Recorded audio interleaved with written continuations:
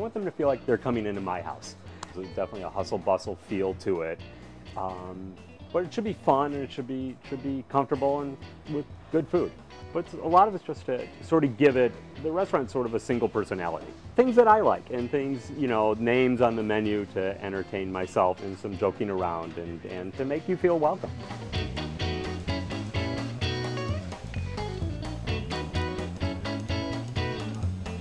Our menu is entirely encased meats. We have the basic Chicago dog, but we also do more exotic sausages. We do different types of sauces, different cheeses, other toppings. We have a game sausage every week. We've had alligator, crayfish, wild boar, kangaroo, ostrich.